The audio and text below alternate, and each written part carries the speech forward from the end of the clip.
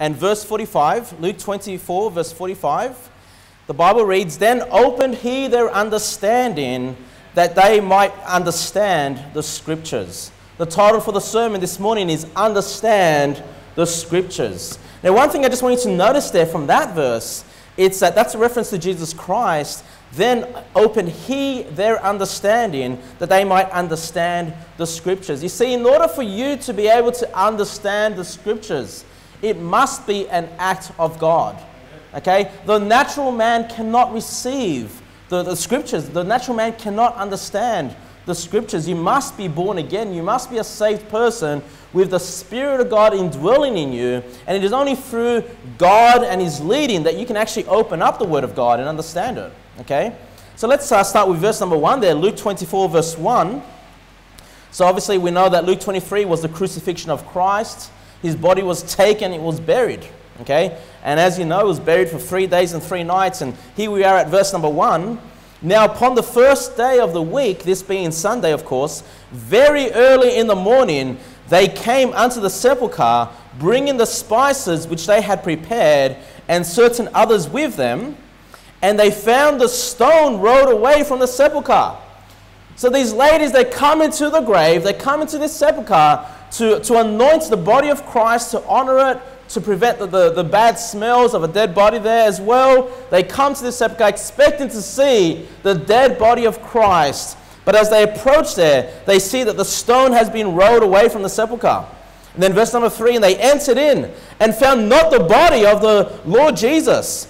And it came to pass, as they were much perplexed thereabout, behold, 2 men stood by them in shining garments." Now later on in this chapter, it's going to tell us that they're angels. That these 2 men in shining garments are actually angels. In verse number 5, "And as they were afraid and bowed down their faces to the earth, they said unto them, Why seek ye the living among the dead?" And I love those words. I love that question that gets asked by these angels. You know, "Why seek ye the living among the dead?" You said the first thing I want you to understand about the Lord Jesus Christ, yes, we understand that He rose again from the dead, okay? But the Lord Jesus Christ, He is our God, okay? He is our Creator. And the beautiful thing about Christianity is that we worship a God that's living. Okay, not only do we, yes, He died, yes, He was buried for those 3 days and 3 nights, but the God that we serve is a living God. Hey, He's a God that we can go to and seek His face. We can pray to our Lord God. We can have that beautiful fellowship, walk in His footsteps as we sung in that hymn, because He's our living God, a living Savior. Hey, He's not some false God. He's not some dead statue, a statue that does not have life. No, we serve a risen Savior. We serve the Lord God. Verse number 6, "He is not here, but is risen.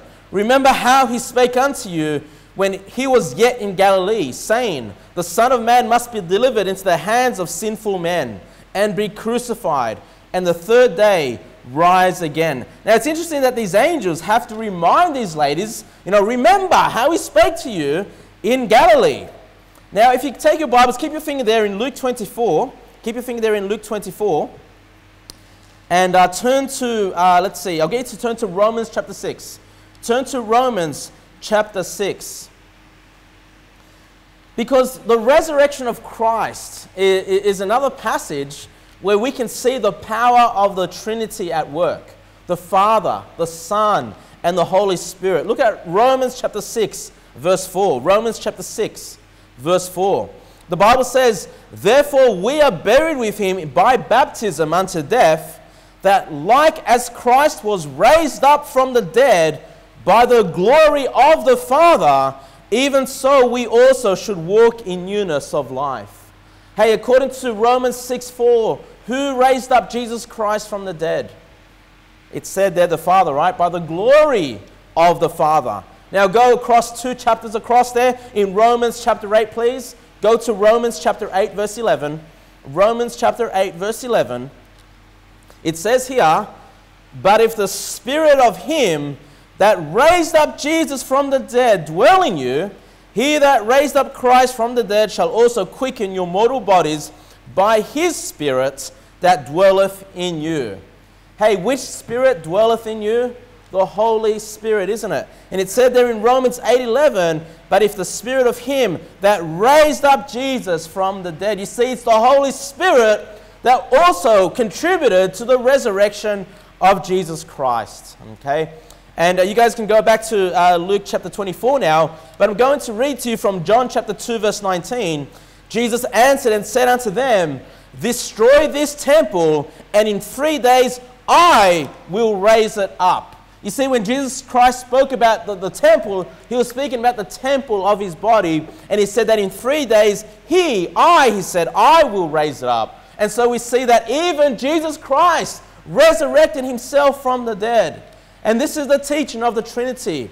You see, there is the Father, the Son, the Holy Spirit, and yet they are the one God. It is the one true God that we worship. And all three persons of the Trinity were involved there in the resurrection of Jesus Christ. It's an amazing thing. Go to Luke 24 verse 8, please. Luke 24 verse 8. Luke 24 verse 8. And they remembered His words. Okay. Now it's really interesting because if you've been going through the book of Luke, we've seen multiple times that Jesus Christ just flatly tells them, hey, I'm going to perish, I'm going to die, I'm going to be raised again in 3 days. And not only these women, but we see even the disciples of Christ, they forgot these things. And they had to be brought into remembrance, these words that were spoken. Now if you can, again, go back to Luke 9. Go to Luke 9. Luke 9, let's remember these words of Jesus Christ. When did He say these things? Luke 9:42. Luke 9:42. And if you recall back in Luke 24, the angels said, hey, remember what Christ said to you in Galilee. Now if you go to Luke 9:42, this is a time when they were in Galilee. And it says here, Luke 9:42, and as He was yet a-coming, the devil threw Him down and tear Him.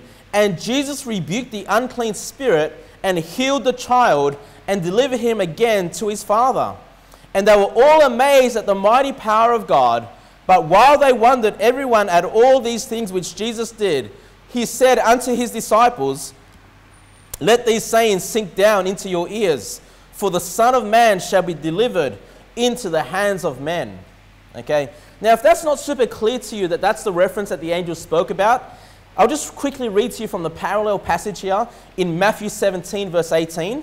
It says, and Jesus rebuked the devil, and he departed out of him, and the child was cured from that very hour. I'll just drop down to verse 22. It says, and while they abode in Galilee. So Matthew gives us where they were. They were abiding in Galilee. Jesus said unto them, the Son of Man shall be betrayed into the hands of men. That's what we saw there in Luke chapter 9. But then He said, and they shall kill Him, and the third day He shall be raised again. And they were exceedingly sorry. They were exceeding sorry. Okay, so there we have the teaching of Christ in Galilee, just flatly telling them that He will be killed and raised again on the third day. You guys are still there in Luke 9, I hope, yeah? Go to Luke 9:22. Go to Luke 9:22. It's a bit of a Bible study this morning. Luke 9:22. Jesus Christ, even before this, says, saying, the Son of Man must suffer many things, but be rejected of the elders and chief priests and scribes, and be slain, and be raised the third day. Hey, even in Luke chapter 9, twice He teaches them that He will be slain and raised again the third day. Please go to Luke 13 now. Just a few chapters across. Luke 13, verse 32. Luke 13, verse 32. And He said unto them, go ye and tell that fox, behold, I cast out devils, and do cures today and tomorrow, and the third day I shall be perfected. Now, if you remember the teaching through Luke 13, this was a cryptic way of Jesus Christ saying that He will be perfected, that His work will be completed on the third day, speaking cryptically of His resurrection from the dead. Now, go to Luke 18. Luke 18, verse 32. Luke 18, verse 32. He says, for He shall be delivered unto the Gentiles, and shall be mocked and spitefully entreated and spitted upon.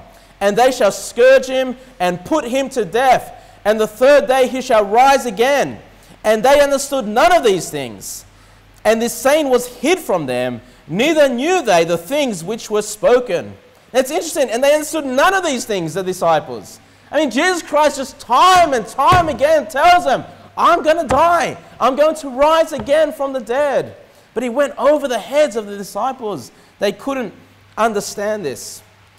And the point that I want to bring forward today is not just the Bible study and to show how many times Christ showed them these things. But remember, the angels are telling these ladies, don't you remember? Jesus Christ told you, why seek you the living amongst the dead? What are you doing here? You know, Christ is risen. And then it says they remembered his words. Okay? Now, what I want you to take away from this, guys, is that repetition is important. Repetition, things being brought back into your memory is important. You see, there's going to come times when you come to church and you listen to the preacher and you hear a sermon, you hear a doctrine, and the flesh is going to say to you, this is boring. Do I need to hear this once again? I already know that I need to walk in the Spirit. I already know I need to read my Bible. I already know I need to attend church. I already know I ought to pray. But you see, even a simple concept as Christ dying and being raised from the dead, you'd think that'd catch their attention, right? But even that teaching had to be reminded to his disciples. Okay, and when this took place, you know, oh yeah, of course, Jesus Christ taught us these things many, many times. Repetition is so important. And the reason for this, guys, is that we often forget. We often forget. I mean, there have been times, and I've gone back and listened to some of my preaching, and I'm like, oh yeah, I forgot about that. And you know, I'm the one that sat there preparing the sermon. I'm the one that stood there preaching the sermon. And sometimes I go back and I'm just like, oh yeah, I forgot that. I forgot that I mentioned that. I forgot that's what that verse was about. You know, we just naturally forget. Another reason why we need repetition, guys, is that sometimes, you know, the principle that is being taught, the application that's being taught may not be relevant to you at this point in your life. You know, you may have heard preaching on marriage, for example, and been a single person. I'm sure there were things you learned, there were things that you picked up on, but it's not till you get married that then all those other things start to make a lot more sense and becomes a lot more relevant to you. So, you know, we're all at different stages in life. We're all at different stages in our spiritual walk. You know, you know, we might come to a time when many of you guys are mature in the Lord, but then we have new people come to the church. They're babes in Christ. They're newly saved, and they don't know much about the scriptures. Hey, these babes in Christ also need the opportunity to hear those doctrines from the beginning. Okay, so repetition is important. And I'm going to read to you, if you guys, let's see, where can I make you guys go to? Go to Psalm 62. But again, keep your finger there in Luke 24. But go to Psalm 62. I'm going to read to you from 1 Corinthians 4:17. 1 Corinthians 4:17.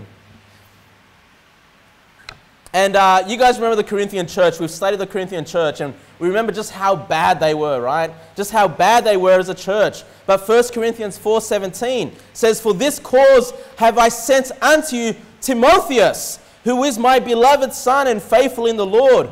Now look at this. Who shall bring you into remembrance of my ways, which be in Christ, as I teach everywhere in every church. You see, even Paul had taught the Corinthian church, and he teaches the same thing to every church, he says, but he was going to send Timotheus to the Corinthian church to bring into remembrance the things that Paul had taught.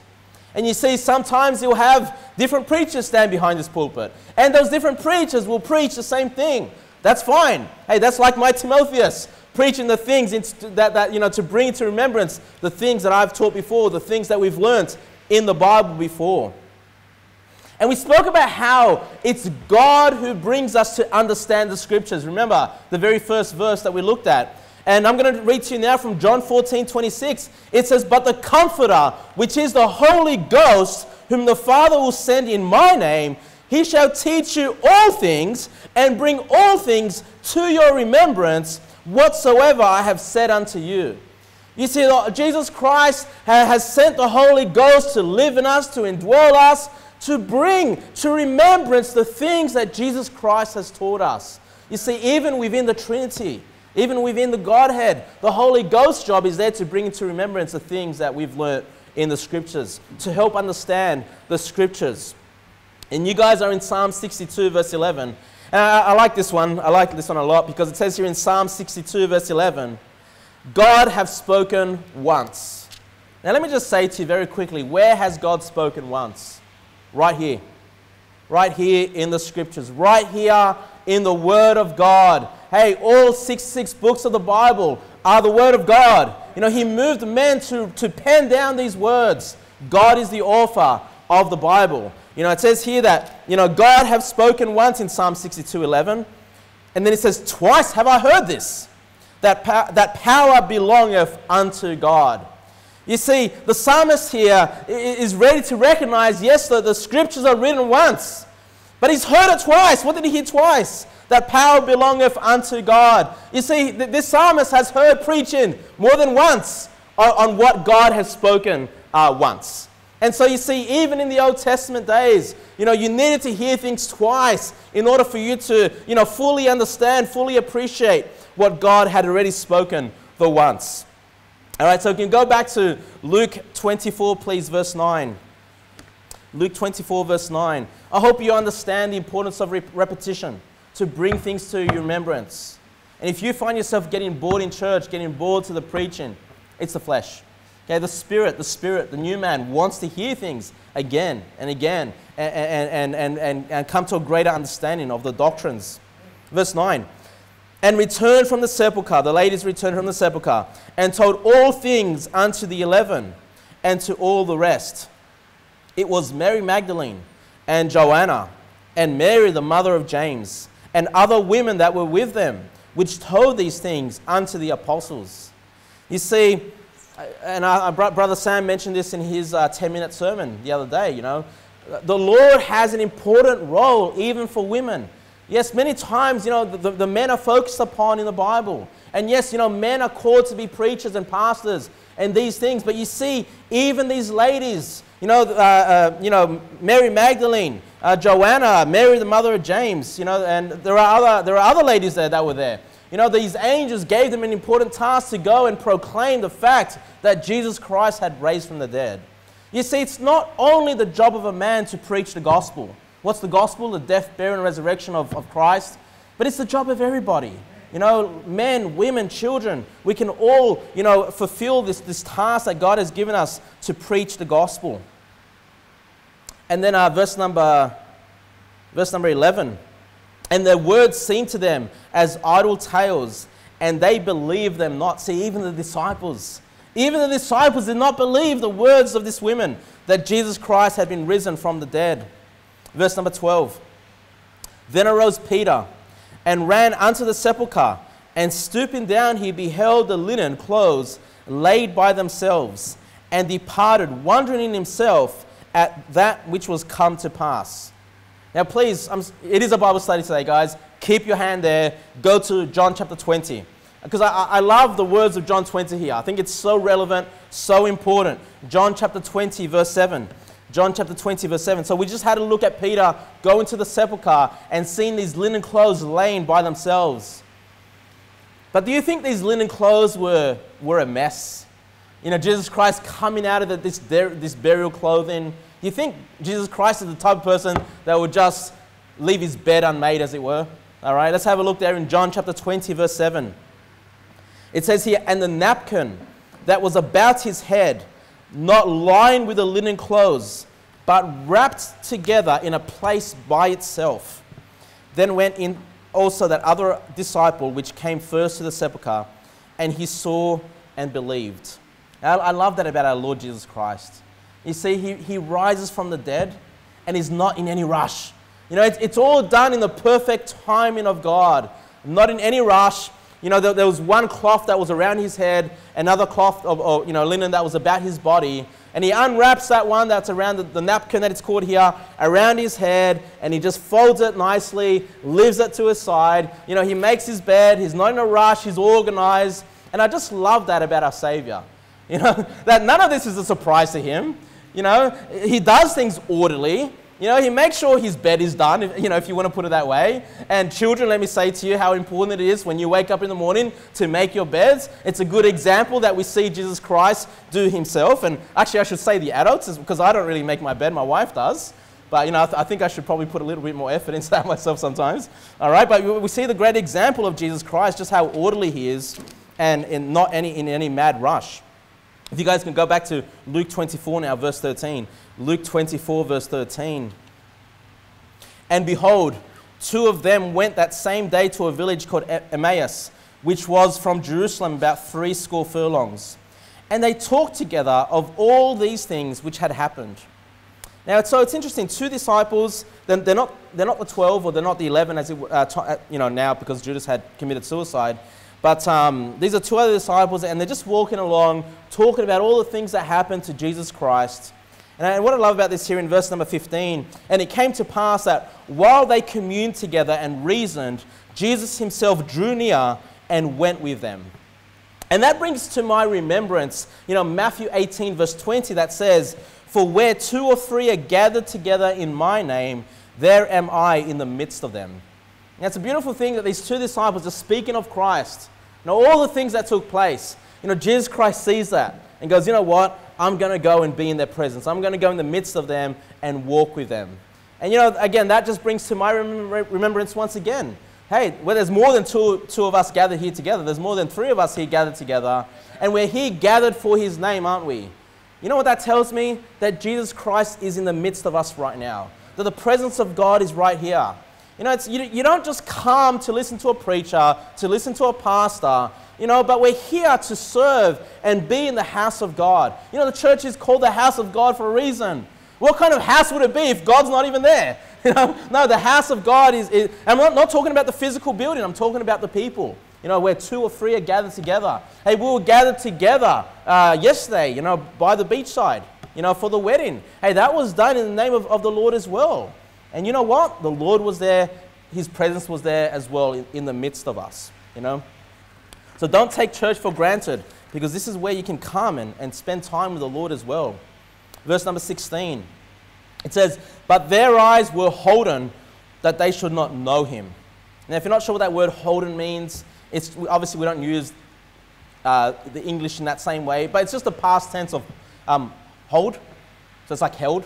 So it's like saying their eyes were held back from knowing that this was Jesus Christ. My assumption here is that this was a spiritual act by Christ himself to withhold them from seeing that he is Christ at this point in time. Verse number 17. "And he said unto them, What manner of communications are these that ye have one to another, as ye walk and are sad?" And again, I love this about Jesus, because he comes to them, he doesn't just show them, "Hey, I'm the resurrected Christ. Hey, look, I'm risen from the dead, I'll answer all your questions." Jesus Christ is interested to know what they're talking about. He's interested, and he asks them questions. You'll see Christ asking them questions as we go through this. He really wants to know what's on the hearts and the minds of his disciples here. He could have just easily revealed the truth, but he wants them to think. He wants them to come to the full realization themselves that Christ had raised from the dead. Verse 18. "And one of them, whose name was Cleopas, answering said unto him, Art thou only a stranger in Jerusalem? Hast thou not known the things which are come to pass there in these days?" Don't you know what's going on? Hey, this is Jesus they're speaking to. Of course Jesus knows what's going on. Verse 19, "And he said unto them, What things?" So you see, Jesus Christ definitely just wants to hear them speak, wants them to come to understand, the full gospel message of Christ. It's not just his death. "What things?" he says. "And they said unto him, Concerning Jesus of Nazareth, which was a prophet mighty indeed, and word before God and all the people, and how the chief priests and our rulers delivered him to be condemned to death, and have crucified him. But we trusted that it had been he which should have redeemed Israel. And beside all this, today is the 3rd day since these things were done." So you see, these guys are sorry, they're sad, they're cast down, saying they crucified Christ. We're expecting him to redeem Israel. We're expecting him to establish his kingdom, to overthrow the Roman Empire, to establish his kingdom here on this earth.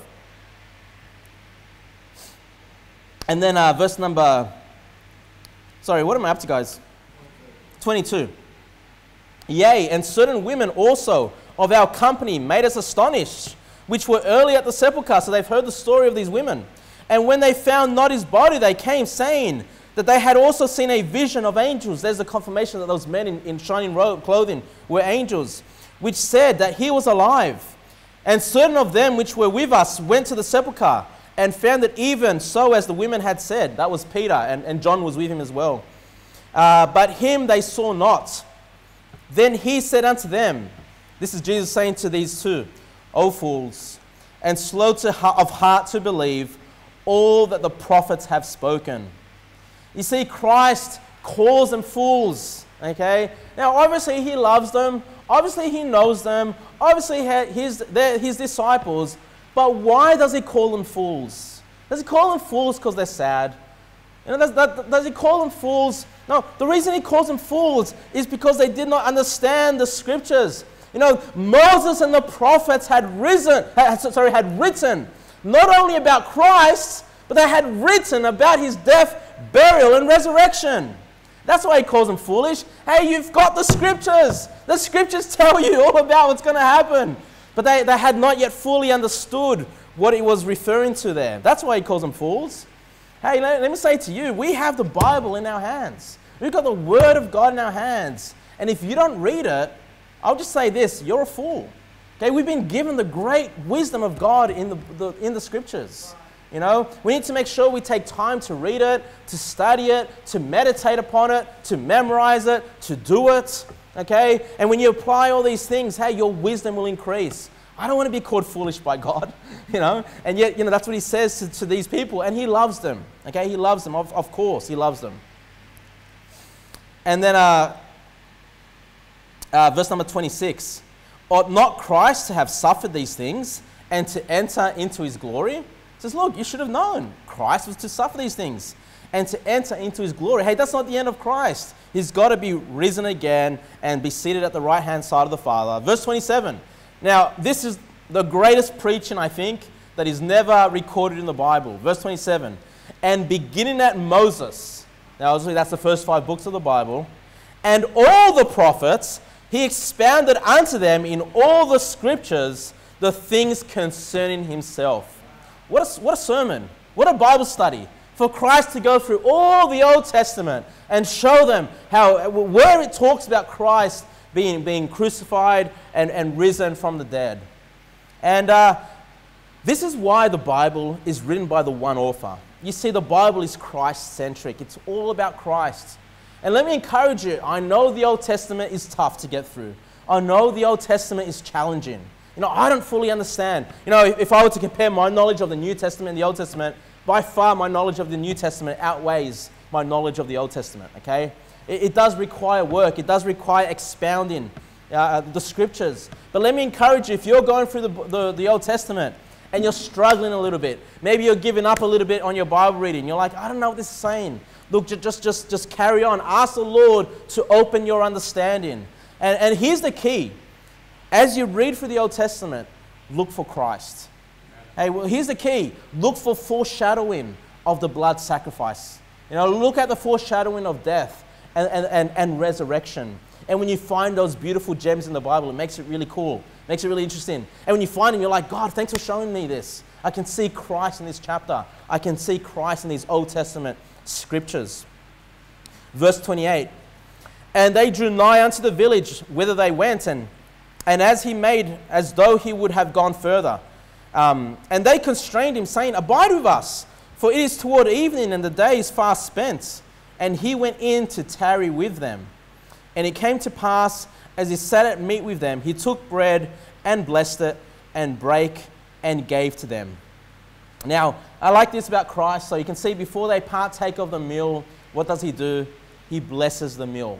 You know, it's important for us to, you know, before we partake of our meals, that we give our thanksgiving to God for his provision, that we bless the meal before we partake of that. We see it once again here, an example of Christ that we can all apply to our lives. Verse 31, and their eyes were opened, and they knew him, and he vanished out of their sight. He vanished out of the sight. So now they realize, hey, this is Christ. You know, he's expounded the scriptures to them, and they've seen how Christ has blessed the bread and broken it. This is Christ. They finally recognize it. It's like the scales have been lifted off their eyes. Now, I'm not saying these men were obviously already saved. Okay, they were already saved. They just hadn't fully understood, you know, the resurrection of Christ and how that was all going to play out. But their faith was already strongly placed on Christ. The salvation was already by grace through faith without the deeds of the law. Okay? But this is what's going to happen. It's a wonderful experience when you learn new things in the Bible. It's like all of a sudden, oh man, I see that now. And it's so clear. Okay? Because the Holy Ghost that indwells you will enlighten you, help you understand that truth. Verse 32. And they said one to another, did not our heart burn within us while he talked with us by the way, and while he opened to us the scriptures? And I mentioned boredom at church, boredom of preaching. I mentioned that's your flesh. You know, the natural man that doesn't like the word of God. But you see, when the scriptures are being opened up, when the scriptures are being read, when they're being preached, you see the new man, the heart will burn within you. It's going to resonate with that new man, isn't it? Okay, because it's a spiritual food for your soul. And you see the hearts are burning when they, yes, you know, it's amazing. These truths have, you know, they resonated with the spirit within me. And what I'm reminded of here, just quickly, you don't need to turn there. It's Jeremiah 20 verse 9, a familiar passage that says, this is Jeremiah saying, then I said, I will not make mention of him, nor speak any more in his name. So Jeremiah's at a point, says, look, I'm not going to preach anymore. I'm over it. You know, he's cast down. But then he says, but his word was in my heart, as a burning fire shut up in my bones. And I was weary with forbearing, and I could not stay. It says, look, that fire that burns in my heart, that burns in my bones. You know, even when I want to give up, I can't. You know, it's got to come out. I've got to speak the words of God. I love that. And let's keep reading verse 33. Verse 33. And they rose up the same hour and returned to Jerusalem. These are the two that Jesus spoke to. And found the 11 gathered together, and them that were with them, saying, the Lord is risen indeed, and hath appeared to Simon. Now, this might not make a lot of sense to you. Simon is Simon Peter. And we just read, he went into the sepulchre, did not find the body. But these two have come here, and not only do they witness that they've seen Christ, but he says there in verse 34, and have appeared to Simon. So Christ, again, this is not something that's recorded in the Bible, but Christ had also appeared to Simon Peter by this stage. And we get further confirmation. I won't go through that, but I did preach on the resurrection of Christ, or the eyewitnesses of Christ. I can't remember the title of that, so if you want to know, I can tell you later on. But I went through 1 Corinthians 15, and 1 Corinthians 15 confirms that he was seen of Christ, Christ was seen of Peter prior to be seen of the 11. Okay, so we just have, again, just the consistency of the Bible here lined up perfectly. And then verse 35, and they told what things were done in the way, and how he was known of them in the breaking of bread. And as they thus spake, Jesus himself stood in the midst of them, and saith unto them, peace be unto you. But they were terrified and affrighted, and supposed that they had seen a spirit. And he said unto them, why are ye troubled? And why do thoughts arise in your hearts? Behold my hands and my feet, that it is I myself. Handle me and see. For a spirit hath not flesh and bones, as ye see me have. So I feel like Christ sort of just has a chuckle at him. You know, why are you terrified? Of course they'd be terrified. You know, I mean, if you've seen someone rise from the dead, you know, you thought, well, their life was over. It's going to scare you. You're going to think you've seen a spirit. But Christ is like, why? You know? And one great fundamental doctrine of Christianity, by the way, is the bodily resurrection of Christ. Now, if you're familiar with Jehovah's Witnesses, they do not believe that Jesus Christ was resurrected bodily. They believe that his resurrection was just spiritual in nature. But it's so contradictory to the words that Jesus just spoke here. What did he say again? Verse 39, behold, what does it mean? Behold my hands and my feet, that it is I myself. Handle me, touch me, and see. He says, for a spirit hath not flesh and bones. Hey, what is Christ made up of here? Flesh and bones, as you see me have. So he says, look, this is not just a spirit. This is my bodily resurrection. The body that's missing from the grave, that's missing from the sepulchre, here it is. It's the resurrected body of Christ, the resurrection of Christ. You know, and this is a very important fundamental doctrine of Christianity. That's why we know Jehovah's Witnesses is just a false religion. You know, that it's a false cult. You know, well, not a false cult. It is a cult. Okay, but it's false in its teachings. And you know, you must, in order for you to be saved, you must acknowledge the bodily resurrection of Christ. You must believe that he rose again from the dead. You know, and that's just one of the problems that the Jehovah's Witnesses have. They have many, many other problems. Let's keep reading, verse 40. And when he had thus spoken, he showed them his hands and his feet. Say, why is that relevant? Because remember, Christ was crucified. So, you know, the nail prints would have been there in his hands and his feet. And while they yet believed not for joy and wondered, he said unto them, have ye here any meat? Have you got any food? Jesus asks. And they gave him a piece of broiled fish and of an honeycomb. The word broiled just means cooked at a high heat. And they gave him a piece of broiled fish and of an honeycomb. And he took it and did eat before them. It's almost like Christ just had to prove to them, look, I can eat. You know, I can eat fish, I can eat some honeycomb. It's a bodily resurrection, okay? So you can see that he's even eating food. Christ still has the ability to eat. Verse 44, and he said unto them, these are the words which I spake unto you while I was yet with you, and all things must be fulfilled. You see, Christ is telling them, look, these are the words that I spoke to you.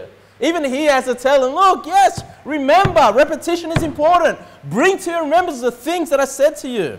It says that all things must be fulfilled there in verse 44, which were written in the law of Moses and in the prophets and in the Psalms concerning me. And if you're familiar with the book of the Psalms, the songs, there's a lot there about Christ, isn't there? There's a lot there. And he even tells them about the Psalms there.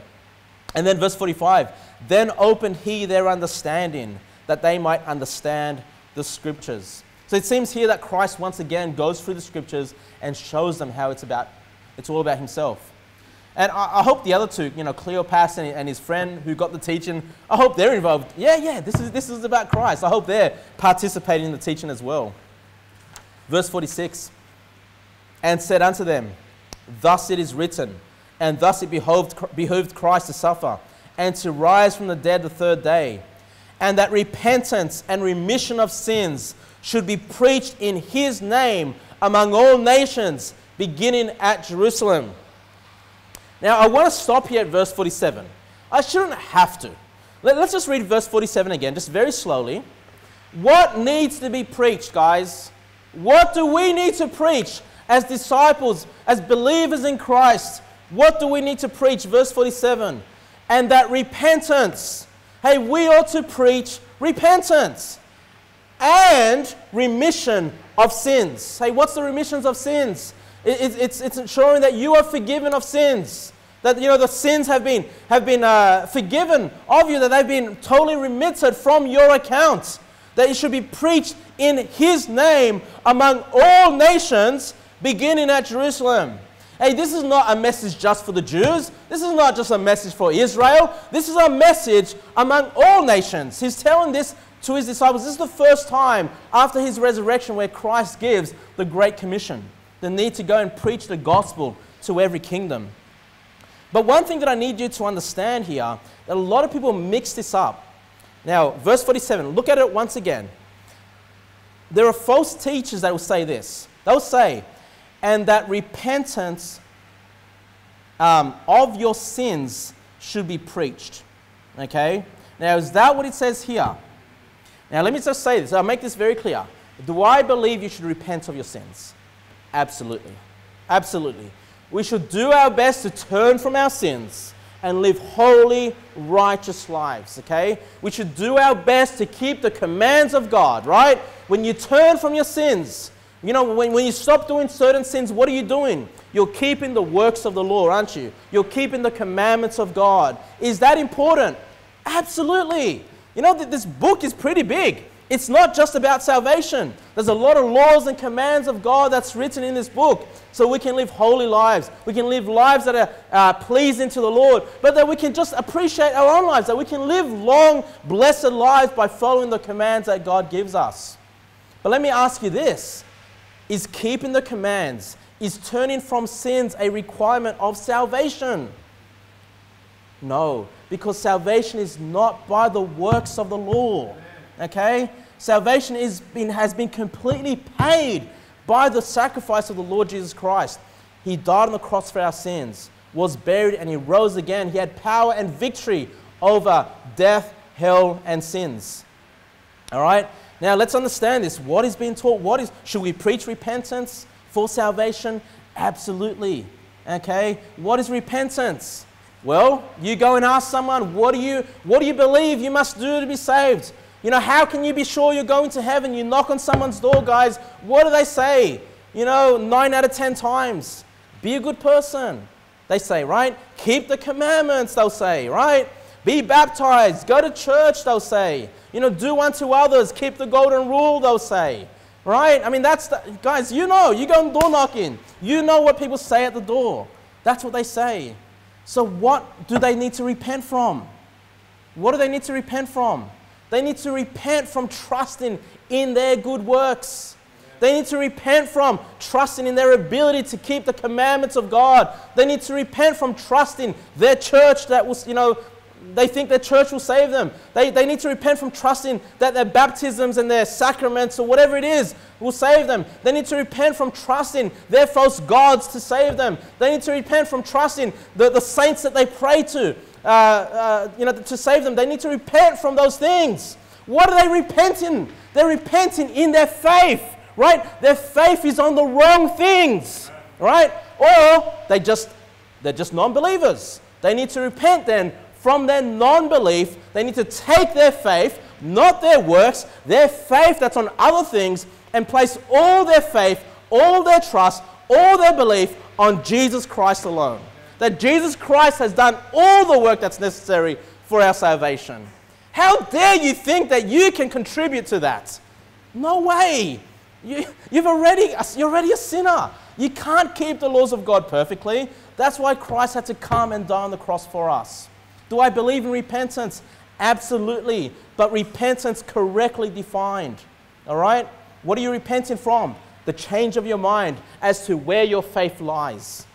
Okay? Where it wasn't 100% on Christ before, now it needs to be 100% on Christ alone. Not Christ in your church, no. Not Christ in your good works, no. You fail. No, 100% on the Lord Jesus Christ. Okay? Now look at verse 47 again. So we know we need to preach repentance. We do that every week, don't we? As a church, we go out and knock doors. We do this every week. And that repentance and remission of sins should be preached. Hey, how do we have remission of sins? Well, we know that Jesus Christ has paid for all our sins. Or no, again, the false teachers will say you've got to turn, you've got to clean up your life, you've got to try to keep the commands. No, that's not how you get remission of sins. Please go, I'll get you to turn to, go to Romans chapter 3, please. Romans chapter 3. And while you go to Romans 3, I'm going to read to you from Luke chapter 1, verse 76. Back to Luke chapter 1, verse 76. When John the Baptist, remember, the forerunner to Christ, what was said of him?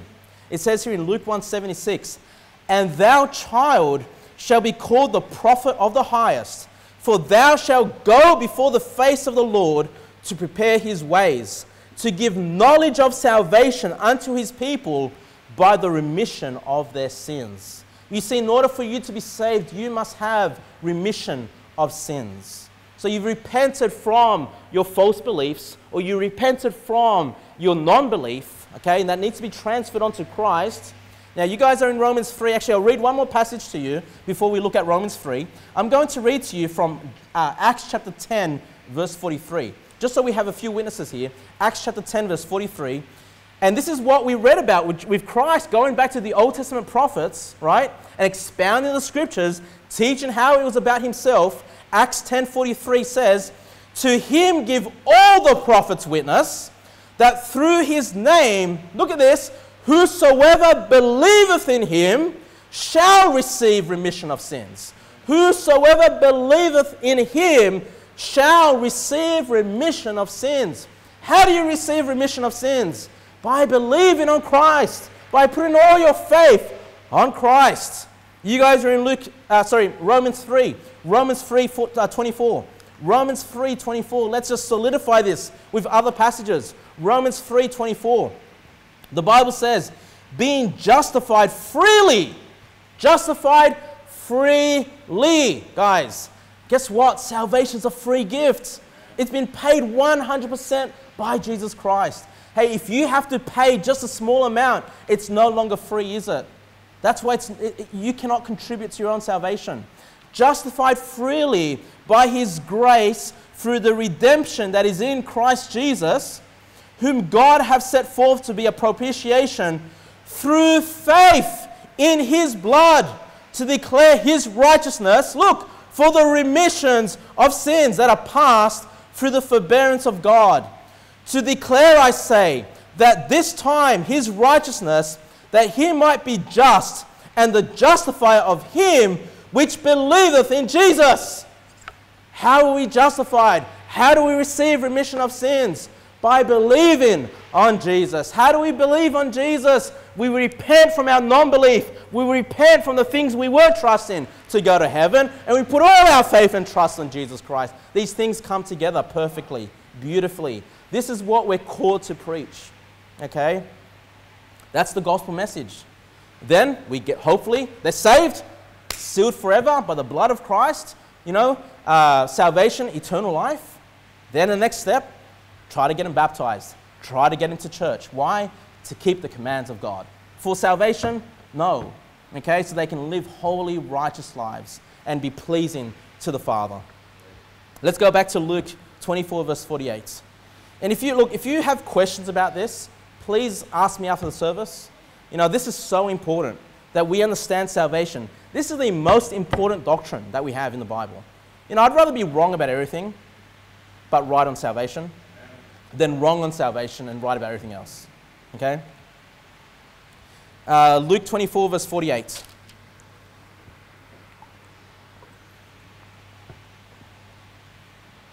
And ye are witnesses of these things.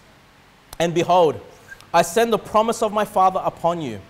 But tarry ye in the city of Jerusalem until ye be endued with power from on high. So what Christ is speaking about here is the power that would come from the Father here, or from, you know, that they were to wait for, was the power of the Holy Ghost.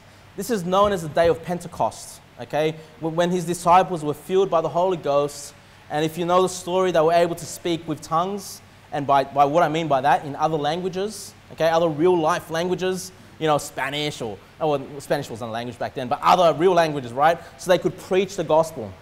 Now this is very important, because a lot of people misunderstand what the power of God is here, okay? They think that it's about healing the sick. They think it's about casting out devils. They think it's about doing some miracle work, okay? Many churches today think they're able to do miracles, and that's the power that God has given them. But that's not the power that Christ is speaking about here, okay? Let's get proof of this. Keep your finger there. Go to Acts chapter 1, verse 8.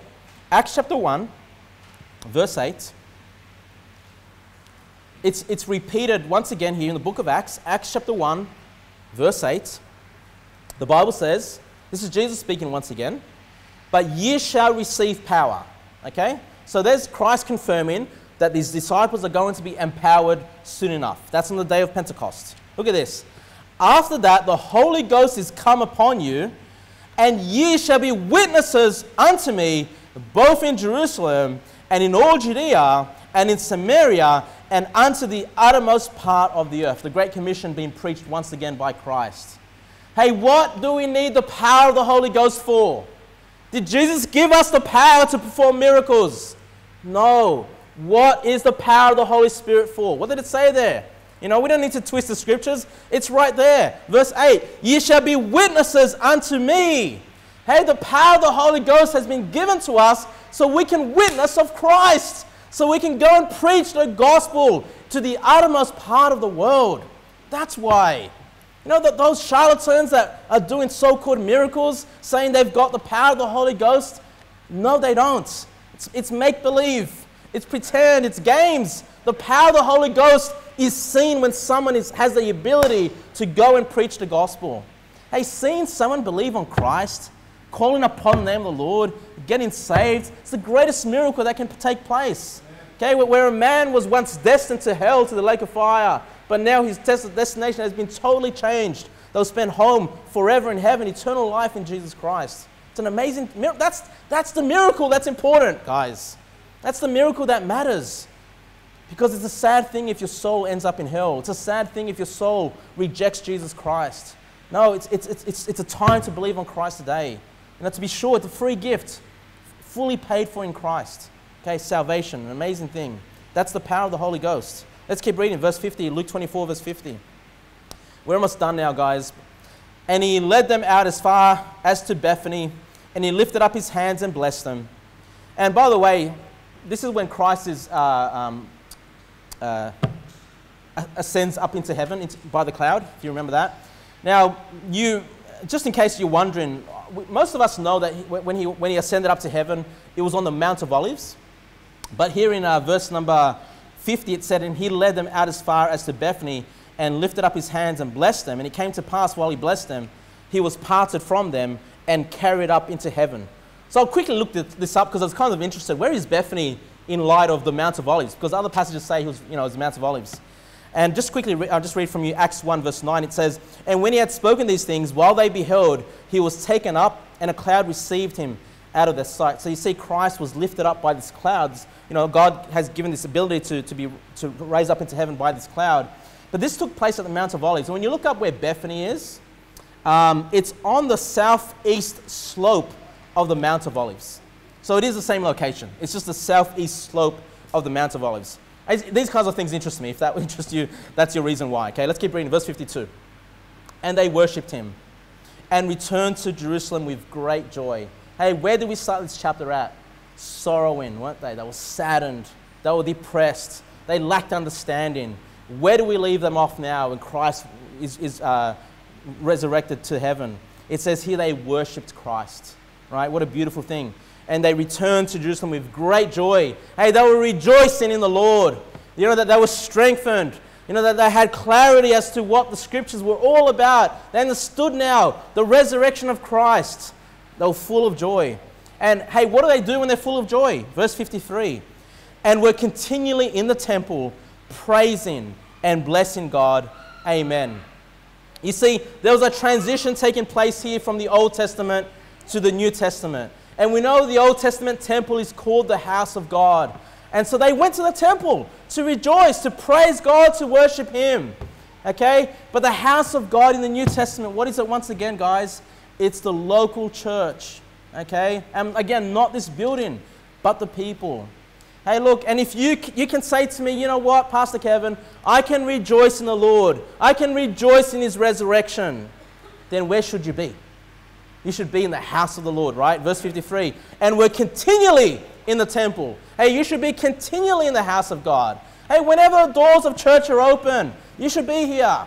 Now, of course, there are going to be times when you can't because of sickness or other things. But it should be our habit. It shouldn't even be a question, do I go to church today? And it just should be, hey, we're going to church today. It's Sunday. The doors are open. Let's be there. Midweek service. Hey, let's go. Church is up. We're going there. We're going to continually be in the house of the Lord, praising and blessing God. So please, guys, I hope you take this on board for yourselves, that you make church an important priority, not for me, okay? Because why? Because Jesus Christ, when we're gathered in his name, 2 or 3 are gathered in his name, that he'll be in the midst of us. Hey, I want to be where Christ is. I want to be in his presence. Where's that going to be? It's going to be in the house of the Lord. It's going to be in the local church. Let's pray.